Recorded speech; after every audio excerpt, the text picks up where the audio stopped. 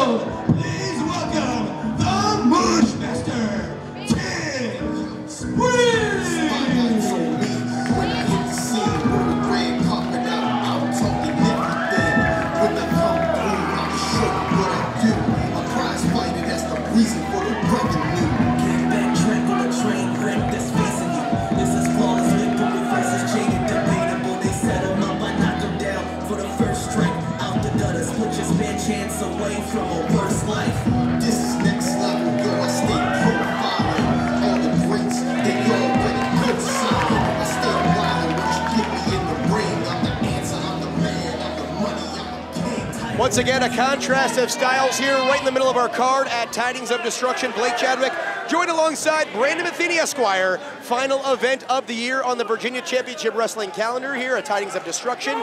Brandon Scott, the former three-time Virginia heavyweight champion, taking on one of the top up-and-coming stars, not just here in the southeastern part of Virginia, but the entire United States, one of the kind of undiscovered stars, the Mush Master, Tim Spriggs. Absolutely, though. I do think that As the bell officially sounds, we are indeed underway. Our senior official, Ron Mills, assigned to this contest. There should be a fascinating clash of styles, though I do think Ron Mills should check to make sure that Brandon Scott is fighting with a clear head. I'm worried he may have had some sort of injury with that hat he was wearing to the ring. A very strange choice. For someone who has exuded excellence throughout his career, you would think he would not wear something so mediocre. But nonetheless, Brandon Scott here in the ring, trying to get the job done against the Mush Master, Tim Spriggs, a man who has won Brazilian Jiu-Jitsu World Championships in the United States and Europe. He's certainly one of the top BJJ specialists, and that's just not saying it, Brandon. He backs up, not just in the ring, but anytime he's rolling around on the mat. Quick question for you, Blake. Is this a Brazilian Jiu-Jitsu match? This is pro wrestling. This is a professional wrestling match. Which man in this ring has been a professional wrestling champion in VCW and all over the country? Your point indeed is made. There is some validity. It is Mr. Xcellence, Brandon Scott. Thank you. There's, of course, some validity there as he's looking to call a timeout right now. There are no timeouts in professional wrestling, let alone BJJ. He's being very strategic. He's playing mind games. Tim Spriggs has never fought someone like Brandon Scott. He's always getting in there with. He's a tremendous talent, an incredible Brazilian Jiu-Jitsu. As you said, he backs it up. But this is a very different world, and Brandon Scott is just on a whole other level. He's defeated Judo Olympian medalists, NCAA national champions. He's all made them tap out. What could he do with a professional wrestling champ? Well, Brandon Scott has defeated Billy Gunn and Gangrel. So, I mean, it's even, basically. Those are certainly excellent points. No pun intended right there. Points. As he goes for the O'Connor roll, Tim Spriggs puts on the brakes, and Brandon Scott there, the Mush Master, hitting him right in the bush, and a beautiful belly-to-back takedown. No points awarded here, but the wrestling on display by the BJJ specialist. Now, I will say, this is something Brandon Scott cannot afford to do. If he gets in a grappling match, you know, exchanging holds with Tim Spriggs, that's always going to end poorly for Brandon Scott. He needs to stick and move, do what he does best, which is professional wrestling. That's going to be very difficult for Spriggs to overcome and be able to transition and get past that precipice of getting to Brandon Scott right here. Nice waistlock takedown, trying to wear down the former three-time Virginia heavyweight champion. Was speaking to Spriggs earlier on today, and he said he's looking to put him in an arm submission, a possible leg submission, wants to get Brandon Scott to tap out. As you see here with the Northern Light suplex, he holds the bridge, but Scott able to kick out. But ultimately, he would like to get Scott to tap out, but if he cannot, he wants to slam him down until it has been enough, and we could have a possible TKO. That would, I believe, be a first here in VCW. I don't know if we've ever had that before. The proverbial referee stoppage is Brandon Scott calling timeout yet again, but we know how that's going to go. I have to say, not great strategy by Brandon Scott there, so I don't see very often. Tim Spriggs ran to the corner, missed, hit his knee on the top turnbuckle, and a really open chance for Brandon Scott to capitalize. Oh, Spriggs here has Scott in a very dangerous spot right on the apron. As Scott gets behind him here, and heads up move by Mr. Xcellence, knocking Spriggs off the apron. Scott trying to keep the momentum rolling. And the baseball slide sends Spriggs right to the guardrail. See, Brandon Scott is just so smart. He's always got his head on a swivel, always looking for things to do. I'll admit, he's had a little bit of a rough year. He's lost some matches. He lost to Alex Devon. It was a surprise to everyone. But look, if he can just run the table from here, he's got a real shot at getting back in championship contention. And Scott doing an excellent job, again, no pun intended, trying to slow this bout down a little bit and bring it more to the professional wrestling side than the grappling and BJJ side. He is, though. I'm intrigued by this rear chin lock he's got. I feel like it's not going to end well. I think Spriggs probably knows a counter to it. I appreciate Brandon trying to show his skill here, but perhaps in other areas would be more beneficial. Certainly not a grappling bout. That's not the type of match Brandon Scott would like to lull Tim Spriggs into. And Spriggs with that Muay Thai-like knee right to the midsection. And that shot across top of his back, that's going to make your arms, your neck go kind of pins and needles. A very smart move by the BJJ specialist there. And Spriggs, Irish whip reversal here. Scott tries to charge in, and Brandon Scott looking to chop Spriggs down right off of the ring apron, rather the turnbuckle. And the Mush Master goes down. Mr. Xcellence with an opportunity here, and only gets two. Brandon Scott proving why he truly is Mr. Xcellence, the best in the business, the best ever in VCW, with a tremendous combination of maneuvers there. Credit Tim Spriggs for kicking out, but clearly Brandon Scott is on the upside right now. The best ever, certainly a bold claim to make, but coming up later on tonight, we could be looking at two of the best ever. The current Virginia heavyweight champion, Logan Easton Leroux, the former champion, Gino Medina, who finally gets his rematch here tonight. And again, he didn't lose the title to Logan, so a lot going on here tonight in our main event. Should be a tremendous main event tonight, but I still think that the champion of the 1%, the venture grappler, Logan Easton Leroux, is the man here in VCW, and I don't think that Gino Medina is going to take the title from him. But I think it's going to be a phenomenal match. I'm excited to see it. As Tim Spriggs trying to get to a vertical base here, he does have the size advantage over Mr. Xcellence. This is not a position I'd want to be in if I was Brandon Scott. Any sort of vertical power that Tim Spriggs has is just going to play to his significant advantage. You would indeed believe so. And Spriggs trying to keep the momentum rolling. And Brandon Scott puts a halt to that. There's a cover, two. And Tim Spriggs feeling what it's like to be in there with a true pro wrestling professional. Absolutely. I don't know if you noticed that, Blake, but Brandon Scott, it's his precision that always impresses me most. That's what's one of the things that's so excellent about him. That drop kick, his top foot on it, caught Tim Spriggs right under the chin, caused that whiplash effect, and almost winning the match for him. Just phenomenal stuff. And Scott trying to remain in control right now. Again, folks, still all three championship bouts tonight to be decided. The tag titles, 2 out of 3 falls. The champion's advantage match for the U.S. Liberty title, and of course the aforementioned Virginia heavyweight title bout, Gino Medina and Logan Easton Leroux. And look at Spriggs, reversing course with Mr. Excellence. Tim Spriggs with an impressive knife edge chop there, I must say. I don't think that's a Brazilian Jiu-Jitsu stable, but he's clearly knows what he's doing in there as a professional wrestler as well. We saw Spriggs debut back in the spring here in BCW against Rios de la Sangre. And in that bout, Spriggs very impressive against De La Sangre, who has a little bit of a jiu-jitsu background of his own. Brandon Scott never rolled around in a gi before, but he's been in the professional wrestling ring nearly half his life. Yeah, I mean, Brandon Scott, this is his home. This is where he's most comfortable.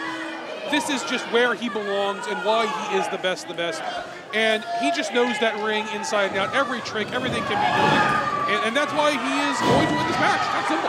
Well, right now, he's looking to be on the wrong end of the offensive attack. As he puts his head down, might have been a mistake right there. And the Mush Master looking to take control. Look at Tim Spriggs showing off the athleticism. And Spriggs takes flight. Brandon Metheny in his multiple belts here in BCW. The first time I've seen Tim Spriggs leave his feet. Yeah, that's a new one. I hadn't seen that before. That's a tough one to prepare for. It's okay though. Brandon, look, they're both down. Brandon's gonna get out, take control of this match over again. But yeah, props to Tim Spriggs. That was very athletic. That was incredible. Mixing up the offensive attack there is Tim Spriggs. And if he can add more layers to his offense, we could be looking at the breakout performer of 2023 here in Virginia Championship Wrestling. Tim Spriggs has all the tools necessary. There's no question about that. It's just a matter of getting he goes for the judo throw, and Brandon Scott not really looking to go with him right there, but he's getting flipped all around the ring here, judo style, by the Mush Master. Yeah, I think Scott slipped out of the first one a little bit. He was able to get away, but then it was just too much momentum on the last two, and impressive from Spriggs. Scott completely disoriented. Brandon Scott needs to catch his breath and get his feet back under him. Spriggs says that's going to be enough. The high angle deadlift German 1-2, and Scott at 2 7/8 slips the right shoulder up. Really amazing power from Tim Spriggs there. I'll give the man credit for that. Absolutely, just raw athleticism, raw power. I mean, he's just basically one big muscle out there. And we can go back about 13 months to when Brandon Scott dropped the Virginia Heavyweight Championship. And he's been essentially trying to climb up the hill ever since. If he cannot get by Tim Spriggs tonight, he's going to face a bit of a crossroads. He is, but you know, he's going to win tonight, so it's not going to be a big deal. It's not going to be a problem. He's going to get right back on that horse, and whoever wins the match tonight, they should watch out for Brandon Scott in the future, no question. Another series of strikes by Spriggs. He's going to tie up Brandon Scott here. Looked like he was trying to apply a knee bar. And something on the ankle as well. He's going to flip him around. Ankle lock submission. Let's see if he can grapevine that leg. Scott, rolls right through and sends Tim Spriggs head first into the middle turnbuckle. 2 words, Blake. Ring awareness. That is the veteran right there, and it looks like he could be going for a slice of excellence. He connects. That's it, it's over. That could do it. Ron Mills drops down, 2, and no! Spriggs at 2 3/4 somehow slips that right shoulder up. If you look at Brandon Scott's face, it looks like he's seeing a ghost. He can't, I mean, this is the second match in a row that I have questioned Ron Mills' count out there. No one kicks out of the slice of excellence. That's the most powerful finishing maneuver in VCW. I can't believe it.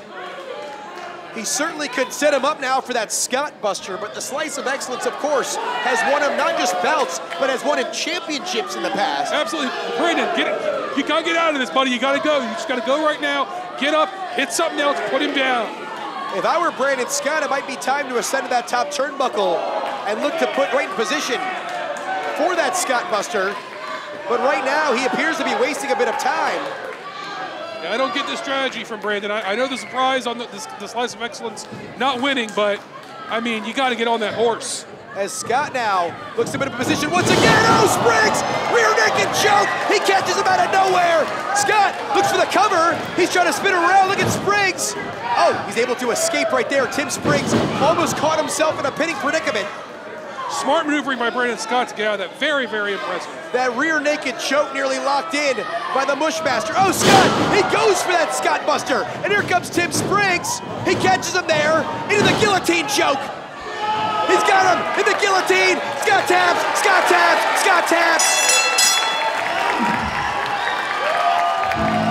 Ladies and gentlemen, your winner by guillotine choke submission, the Mush Master,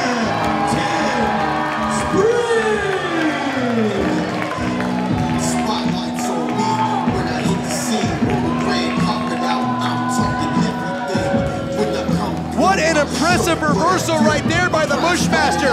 Catches Brandon Scott in that guillotine choke. Scott has nowhere to go. And the former 3-time Virginia heavyweight champion just got dished out an upset right here at Tidings of Destruction.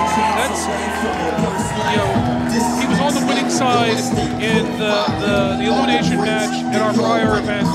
Brandon Scott on a bit of a losing streak now. He needs to figure something out. I don't know what's going on there. I don't know if he's having, you know, just some hard time at home or what. But I mean, I've heard it's, you know, not great, but he needs to get something right because things are not working. Once again, at a bit of a crossroads here, but Tim Spriggs picking up all the momentum in the world, heading into the new year right here in VCW.